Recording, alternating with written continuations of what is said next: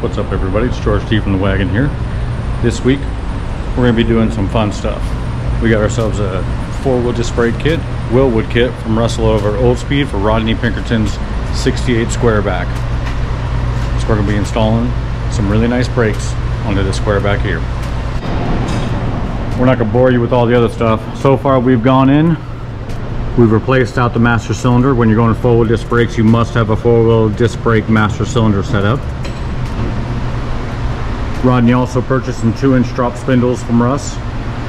So what we did here is this was already lowered, so I've taken up 2 splines here to compensate for the 2-inch drop we're adding to the spindle. Should help with ride quality.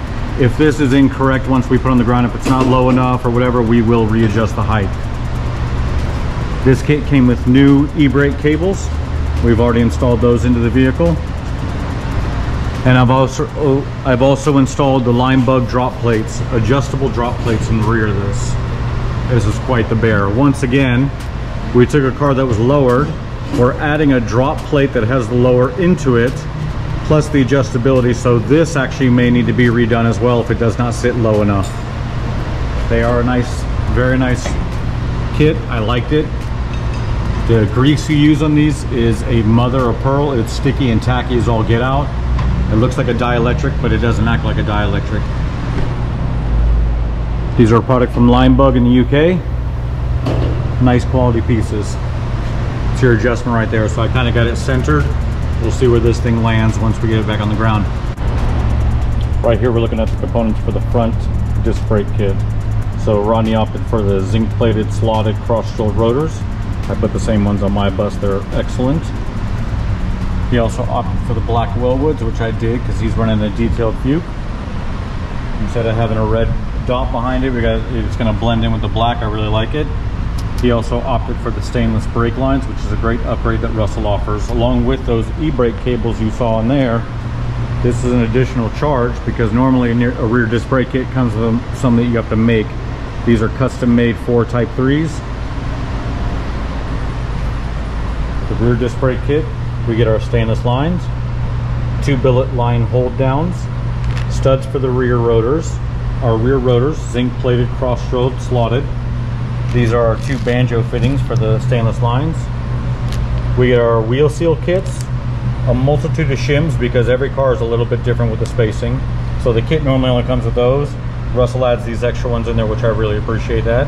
We got forged brackets, the only way to fly, and the Wilwood calipers with the e-brake mechanisms on them. So we've already gone and removed everything from the rear, all the Type 1 brakes. But we made sure to put some safety wire on our axle. Whenever this thing does not have that axle cap on it, you make sure that she doesn't come out. We're not trying to drop fulcrum plates here. We're gonna pull all these spacers off. We gotta replace all of our O-rings and everything. There's an inner O-ring in there we need to change along with a washer that goes in there. And there's an outer O-ring that's still on there that we need to change out. All this will get cleaned. We're gonna clean our 2 axle caps on, and our very first step is actually putting our rear caliper mount onto the back.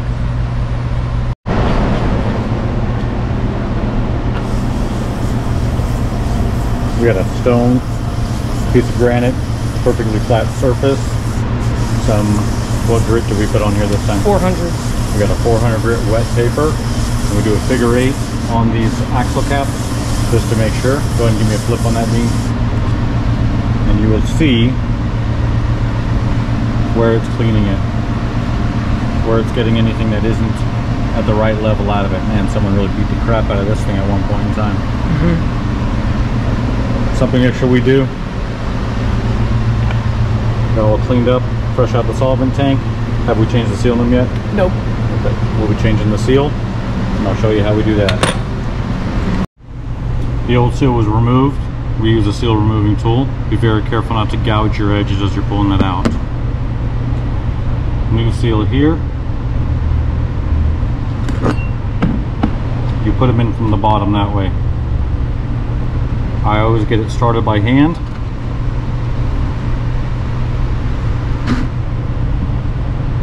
And once I'm comfortable, then I'll take my seal installing tool and I'll hit this with a hammer. And you can tap it in. You could also do this on a press if you're equipped to do so. Actually press them in.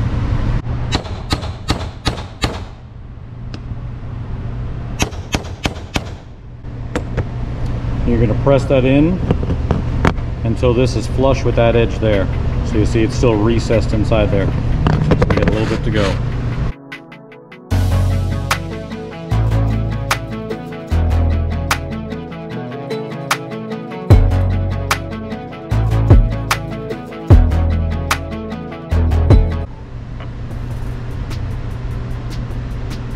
The most important part of this seal is that inner spring right there. So you need to make sure that it is on there. Usually what I'll do is I'll push the spacer through here to verify that that spring is still pulling that rubber inward. Our first order of business is we're going to remove the safety wire that we put in place here to hold our axle.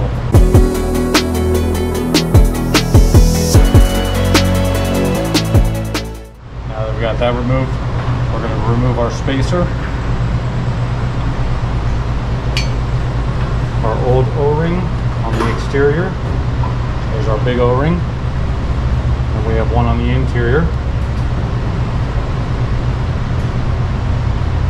Small O-ring. We're going to pull that washer off right there.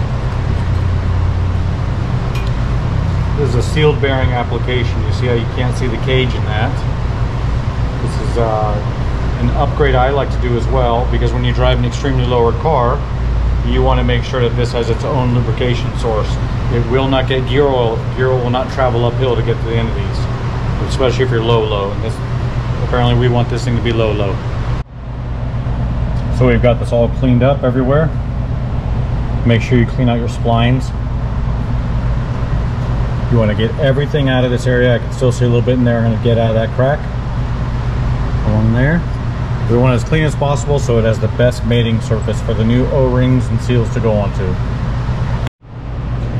So this is the order that we're going to install everything. That first one you see there is the flat washer. The next one is the smaller diameter O-ring.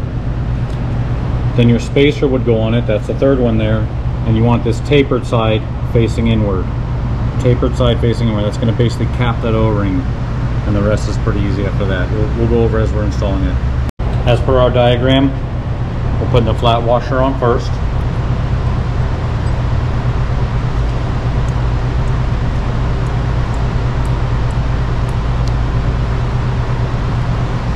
Small O-ring. Make sure you don't roll this. You want to go over it and seat in place.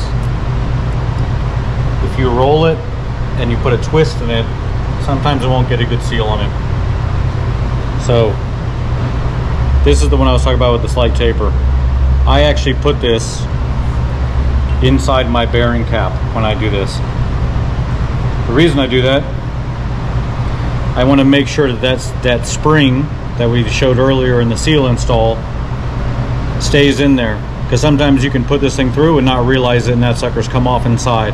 If I do this and I put it in my cap, when I put it together, I know it's in the proper location. So we got to get other seals involved here. Our outer O-ring goes right along that edge right there. Basically caps over the bearing. Once again, try not to roll this.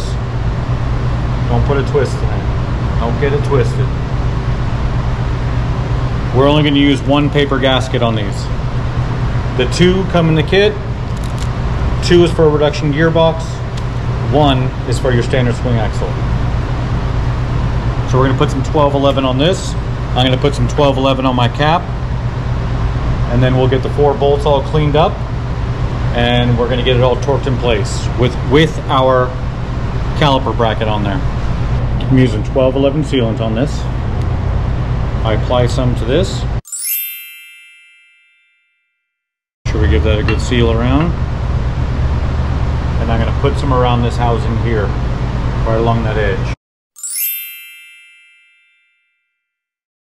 You don't need to put a whole bead on there because you're going to end up smearing it with your finger all the way around like that.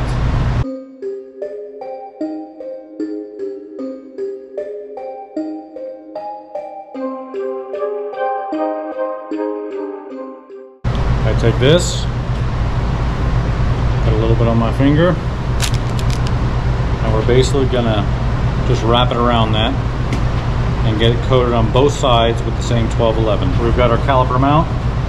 Caliper mounts go to the back on the install. put that sucker in place. We'll get our paper gasket on that.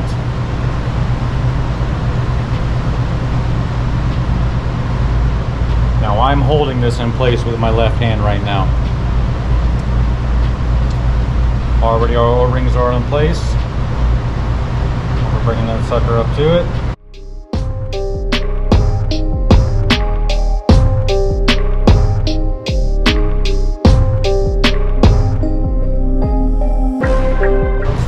I'm just going to snug one of these up so it holds everything in place.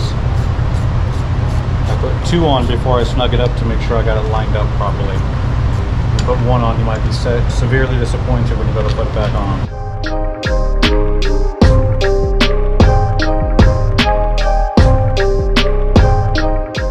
We're going to go to our without guesswork hook to get the torque on this.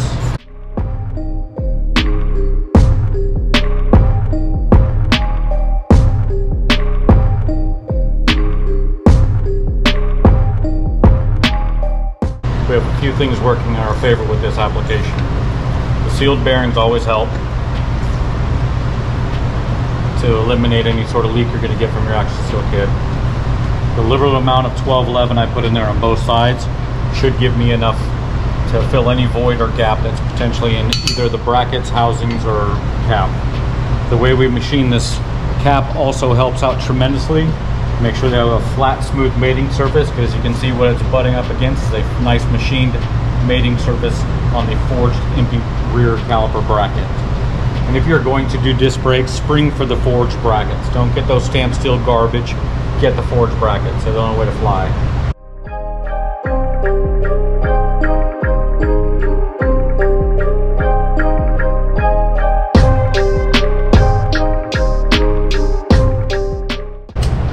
The IMPI instructions say 25 foot-pounds. My without guesswork says it's 28 pounds. I'm going to take the 28 pounds.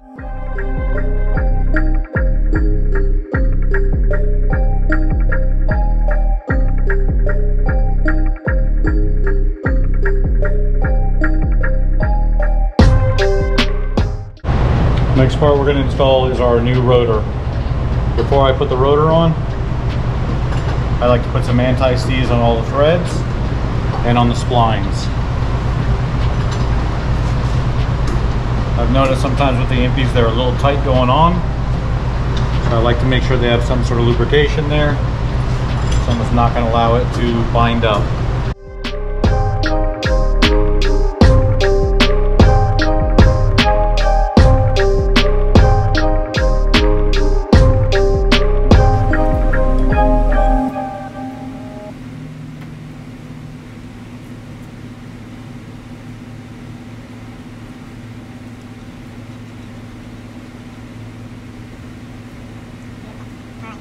We do have to tighten this in place before we start putting calipers on, because the fact when you tighten this it may move it just the slightest bit.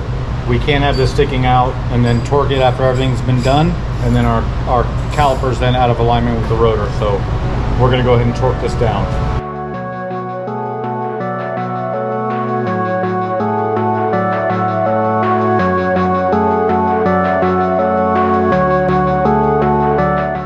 We've got our studs in. We've got a bar that we place here. The other side of it rests onto the lift. And we're going to torque this to 253 foot-pounds in accordance with the VW book.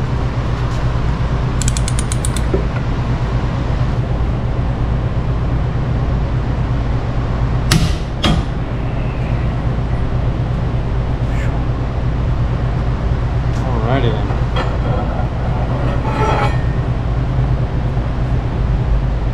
This side is torqued down to 253 foot-pounds right there. I can see that my cotter pin is going to line up. If it does not line up, you need to go more. You need to keep going. Never take it back. Always more forward if it's not lining up. We've got our cotter pin in there. We bent it up. We'll just finish up those tabs there. And I always give this top one an inward hit, so we're just pulling it up at all times. Studs are in. Axle's torqued. It spins nice and beautifully. Now we're going to space out our caliper to get it centered onto the rotor. So when we go to center that we're actually just centering this bracket right here. I'm going to take these two bolts off here, I believe they're 13 millimeters, to separate this from the actual caliper part. This is like your bracket that holds it in place. These calipers are very nice. I put this microfiber down to protect it. We don't want to scratch it, we don't want to do any damage to it. We got a 15 millimeter to hold that side captive, 13 millimeter on this exterior bolt. We've got our rotor torqued down, our caliper bracket is torqued down. We've got our bracket for the caliper separated, and we're doing a dry fit on this.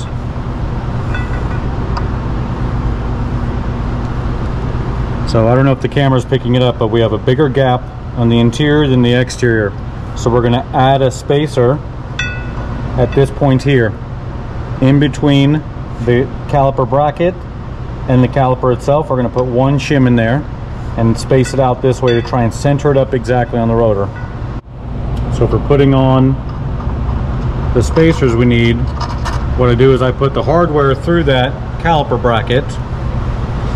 I've got the shim I've decided on. I'm going to put grease on this and stick it to the caliper bracket. So I just put a little dollop of grease on it.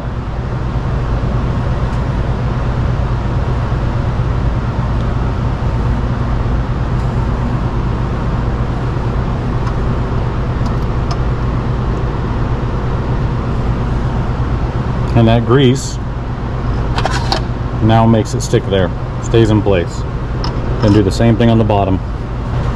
I'm adding a metric M10 wave washer to this side here. Right now I'm just going to dry fit it. When I'm happy with it, I'll actually pull out the hardware and Loctite it in place.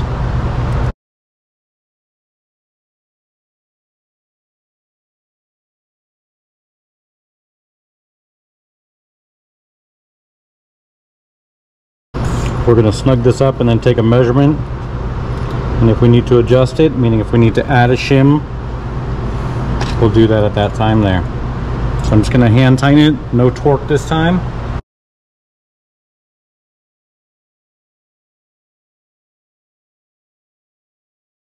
So we're going to go to measure front spacing. That looks really good. Looks like we got a nice even reveal. Might be a little bit proud on this side, but we're talking fractions. Barely any. Looks really close and centered, and that's what we want.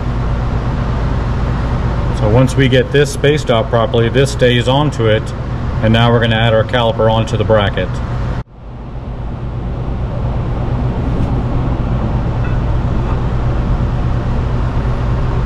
Brake pads actually go into the caliper mounting bracket.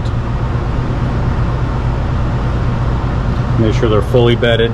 There's a step here that the pad lip sits on. Make sure it's just fully bedded on that. This is our caliper for this side because the e-brake is on the top. You want your e-brake mechanisms on top. There's our hardware. I have reapplied Loctite to it.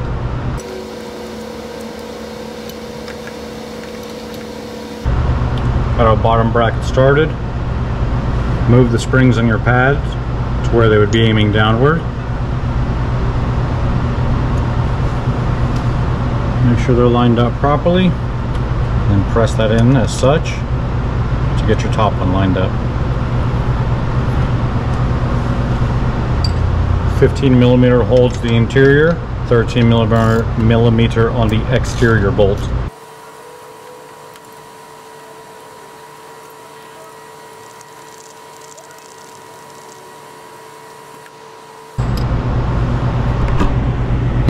Now our caliper is mounted in place. Get that bracket nicely centered onto that rotor, and they look fantastic. So we routed our new e-brake cables into the car. This housing here is going to index on this bracket, and now this ball needs to get on the other side of this here.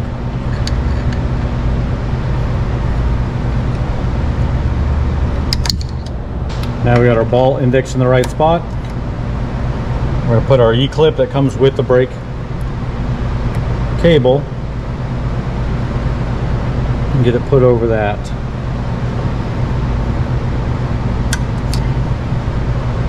Make sure this has a nice sweep and is out of the way. We may even tie it off somewhere around here so it doesn't get pinched in between suspension components. So this being a deluxe kit, it came with the stainless steel lines. We've got a banjo fitting on one end that's going to go to our caliper, and then a standard brake fitting on this side that goes to our M10 by 1.0 hard brake line. I'm going to attach that line first.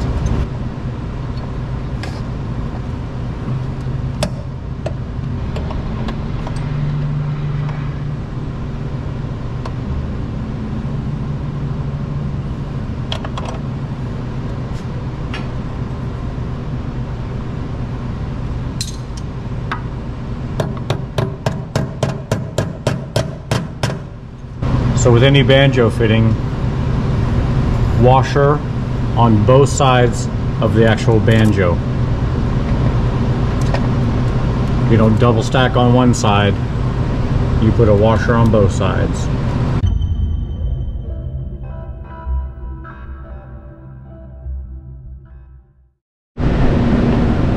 Alright, our stainless line is connected.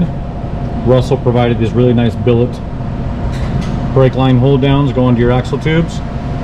So our passenger side is completed. You're going to repeat the same procedure on the other side.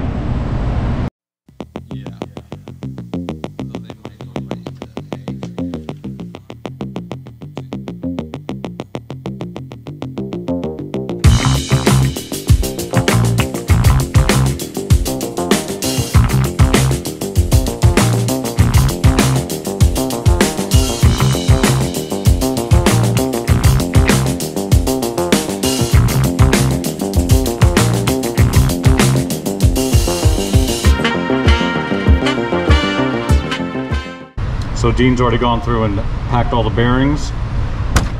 We've also installed the rear seal onto each of the rotors. These came with the studs already on them.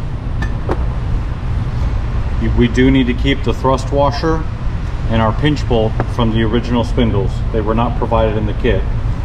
Russell does provide dust caps, which is very nice. I don't even think Impian does that in their kits. We're going to move on to installing this front brake kit now. So something I want to point out, when you pack bearings, so we do use a bearing packer to pack the physical bearing, but another thing that we do, so if you look inside there, there's a big dollop of grease inside the rotor. That is so your bearing has an additional supply of grease as it's going through and rotating. We've already got the old speed drop spindles on. So Type 3 spindles, very basic. Pinch bolt here, pinch bolt there. Disconnect the tie rod here, and then the whole spindle can come off as one. That's how we remove the old ones, and that's how we put these new ones on. So this is my first time ever messing with these. I don't think we're gonna run into too many problems. When they're coming from Old Speed, he's usually done the R&D and everything should just bolt together.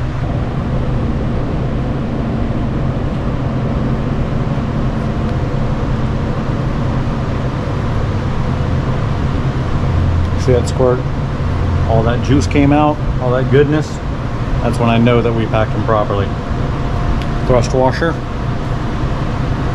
I want that VW side facing outward. It's also got a little bit of kerf on this side. This side's very sharp. So I want that little soft side coming out to me. So when I'm tightening these, I'm gonna tighten it. And then I come back one stud.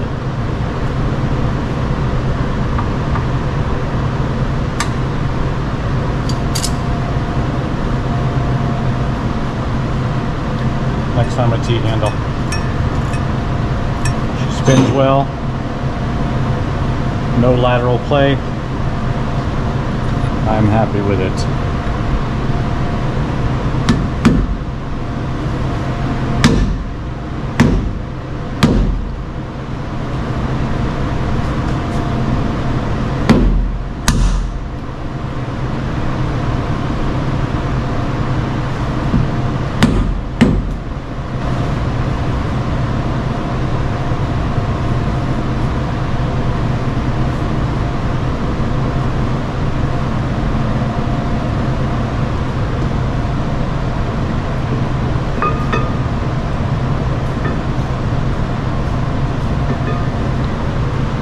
dry fit the caliper on first. Everything looks like it's going to fit well.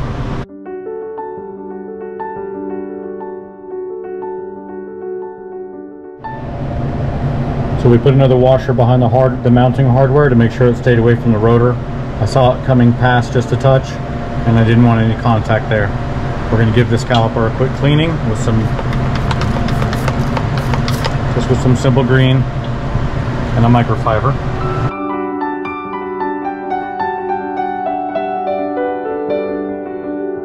These Wilwood fronts are the best for doing the brake pad swap. Nice and easy, and just one cotter pin to hold everything in. So nice.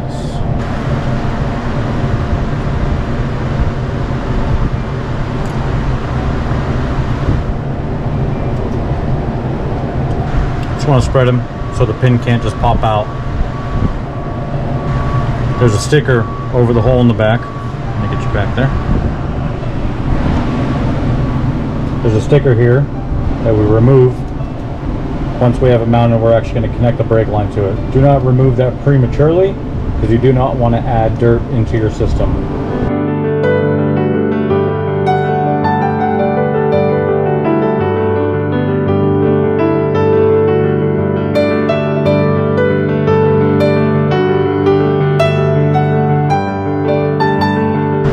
Put the tab in to secure your line in place. Alright, now that I'm ready for it, I'm going to peel my little sticker off.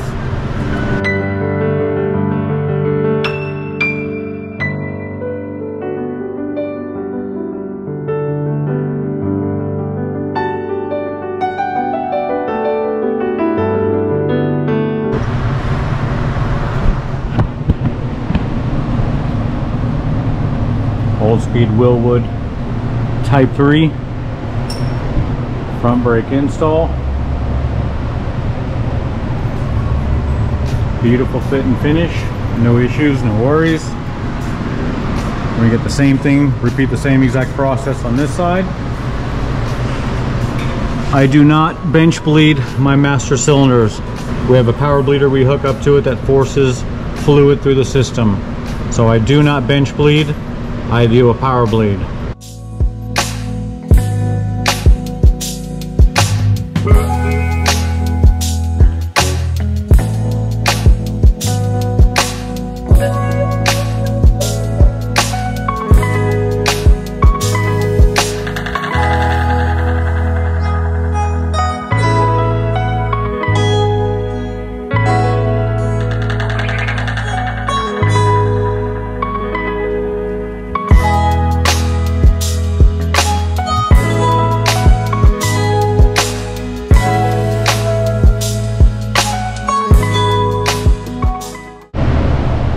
So lowering a Type 3 in the front. If you're familiar with lowering the rear end, you go off of splines, you do the same thing on a Type 3 in the front. This set screw right here goes in the bottom. You see the top one here. You only adjust the bottom arm. So once you remove this set screw, this arm can now come out of the beam. So it pulls out like that. And you can clock it up or down on those splines. The way that spline there, that's how you adjust it. So you can see our initial mark here and how we've moved it one spline now. Initially we did 2 splines, raising it because we were putting 2-inch drop spindles, and that was too much of a raise. So now we're just going to take 1 spline away from it. Easy peasy, pop your spindles off. This is after the old speed kit's been installed. Dean's putting it back on this side over here. So that's all it is, bottom adjustment. Top one, she's just a floater. We got Rodney's car done. I think it looks pretty killer. It's got a great stance to it. Get you guys set up on this.